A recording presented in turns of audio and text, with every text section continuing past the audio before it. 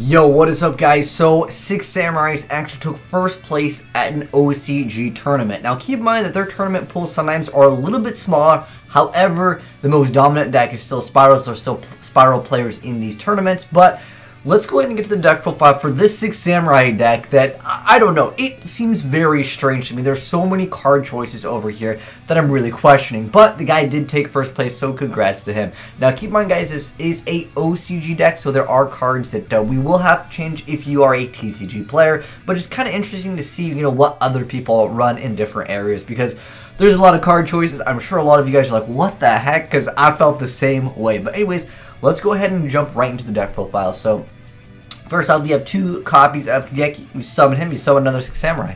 And then he gets a boosted up to 1500, an additional 1500 attack.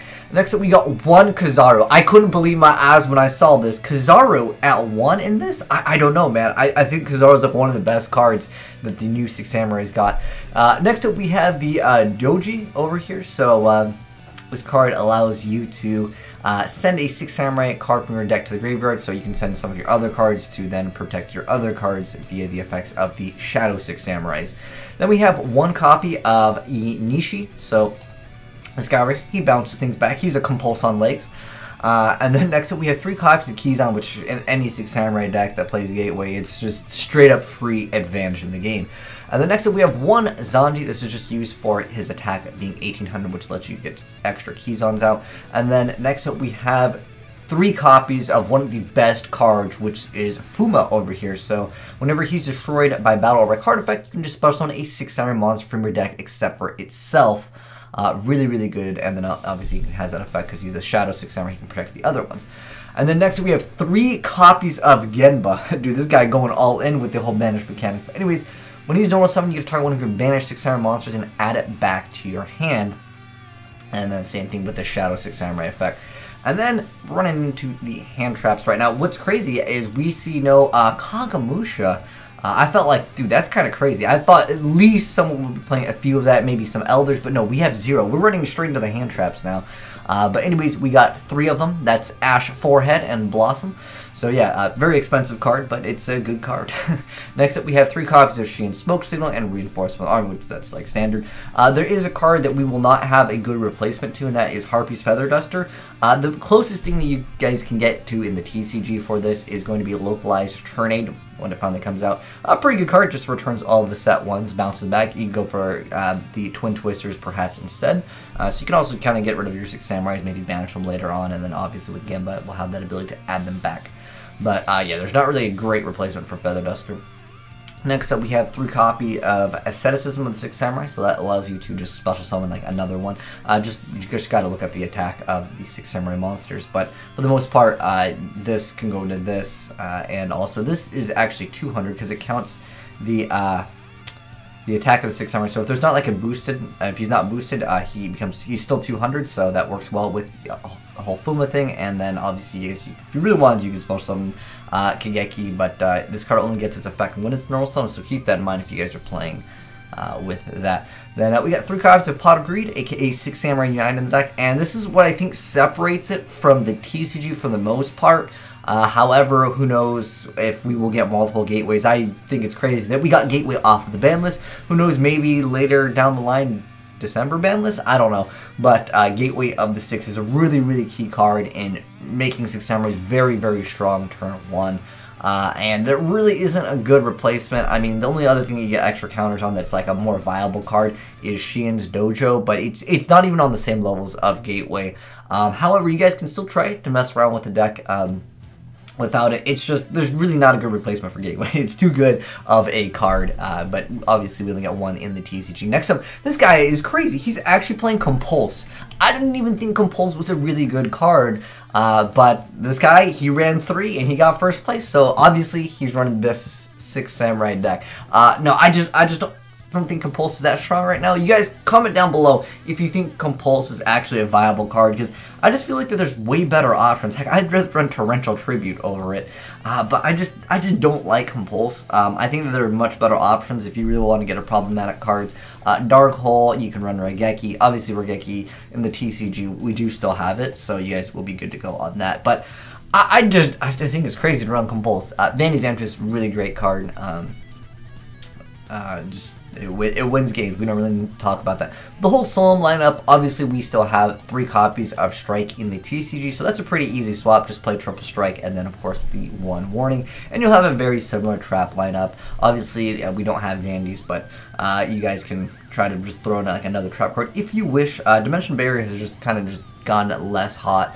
I know that card was quite popular a while back, but there's just like too many options, especially with like Link summoning in the game. However, there is a card that a lot of people are running. Oh wait, no, what is it called? Oh, what is it? The Struggling Battle? I thought that's what it was called. It's that trap card. What did they change the name to? It's a trap card where it banishes cards you control. Banish cards. Evenly matched. Okay, that's the card. Okay, I know they changed the name, but anyways, so this card could still be a pretty popular card. I mean, it's kind of pricey in the TCG, but as far as the OCG goes, it doesn't seem like it was that hot of a card. Although I was looking for a Struggling Battle because they actually just released like some of the most popular cards, and I don't think Evenly Matched was like in every deck, although it did see some play. However, I want to say it's still more popular in the TCG. Like a lot of TCG players, some people side deck it, some people main deck it. But it's still a popular card. It's just not as popular in the OCG as in TCG. I mean, this card's great. I mean, you activate it, and if you go in 2nd and 6th Samurais, sometimes you can be at a disadvantage. I'd say that's one problem that 6 Samurais can have, is dealing with a board that is already established, unless you have Gateway, but that's a condition, that's like a win condition on its own. You activate Gateway, you win in the game. But, like I said, there's not really good replacement for Vandy's. Maybe this if they have like a huge board. But anyways, for the extra deck, we're seeing cards I have not seen in a long time. I haven't seen Ally of Justice Catastor in so long. When's the last time you guys saw him in an extra deck? But anyways, next up we got 2 copies of Xian, the Synchro Monster. And then we have the Nothong over here. You get to burn your opponent for 800 points of damage. Good stuff, good stuff. And then we got the 1 Trishula, 1 MX Saber Invoker. Then we got the Utopia lineup over here. He decided he had some extra deck room. Interesting enough, I really still think Naturi Beast is just too good of a card. Obviously, at that point, you got to play Kagamusha, but it's such a good like win condition. I recommend you guys to try it. Maybe if you you know, obviously you're playing in the TCG and you have real. I just think Kagamusha is just such a simple card. Maybe an Elder. The thing is that I just think Naturi Beast is so valuable in a game. Like, you can just win off of Naturi Beast. But anyways, yeah, we got the Utopia lineup. That's why I was like, at first when I was reading the Utopia lineup, I'm like, wait, did he not play Naturi Beast? Because he didn't have too much room. Well, I guess he had so much room, he decided to throw an extra the Utopia Ray over here. So we got 3 of the Utopias here, just so you can activate the effect of the lightning twice instead of once. And then we have the Shadow of the 6 Samurai Shin. It's not a card that I think that is like super necessary, and interestingly enough, there's no copies of the new Fusion monster. Although I think most people just don't play the new Fusion. I mean, like with Link summons, like why even bother? You know, there's just much better options if you're using like all those cards. And then we have our classic game stealer, sometimes the Gaga Cowboy, and then we have Castell, and we have Tornado Dragon. They actually got this really fast in the OCG, and then we have the Underclock Taker, and then the Mrs. Radiant for the last card. But anyways, here's some other cards I can suggest for you guys. Obviously, if we go to the TCG, we can only play 1 copy of Maxi. But there are other options that I want to give you guys suggestions, because obviously, if you're playing this, you'd have to drop. Well, for Compulse, I don't think you really need a replacement for this card, because I just don't think Compulse is the strongest card. In fact, isn't Book of Moon still at 1? Wait, is Book of Moon? I think wait, what? Wait, is it not Book of Moon? Okay. Yeah, Book of Moon is still at 1. I mean, that card can be similar in a sense to Compulse, but I really don't think we need a replacement for that. But Maxi, definitely. I don't know why he was so crazy he didn't even decide to play Maxi. You know what I've also seen that was in some builds of 6 Samurais when people were playing it is just running Gofu at 1. It just helps you with your links, and obviously that can open up the combos for like Firewall Dragon and stuff. Other things that would give you an additional summon can be really strong in 6 Samurais. Especially with like Gateway being so powerful, and on top of that, like adding another Link monster into the game. Obviously, you'll have to fix up the extra deck here if you wanted to play Gofu. I believe it's still at 1, but it just allows you to have other options for the deck. And then we have our Regeki. Like I said, sometimes it's difficult to deal with established boards. Oh, there's another card I wanted to go over.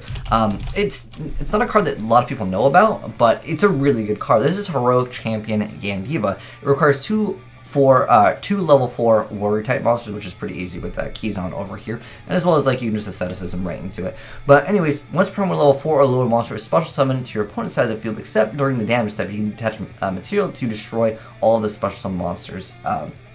So if they're like pendulum summoning a bunch of stuff, you just blow up all of them. Really, really good stuff indeed. I think he's just really good against some of the decks that would start out with like smaller monsters and spirals, but there's a lot of other decks that can just get kind of wrecked by this. I think it's a great card, and it's really easy to make in this deck. Heck, you can throw Photon Thrasher in there. No, but another card I really wanted to recommend, honestly, is 1/1. I think it's crazy he's not playing it, because it goes straight into Fuma, and then you can get rid of a card, which can then later be banished, so you can actually add it back with effect of Genba. But anyways, there's also the newer Shadow 6 Samurai, the Mizan? Shadow, okay, hold on, there's another, oh, Shadow 6 Samurai? Is it Shadow of the 6 Samurai? Oh, it's Shadow, oh, it's Secret. Is that what they're calling it? Secrets? They changed the name to Secrets? Are you serious? I thought they were all called Shadows.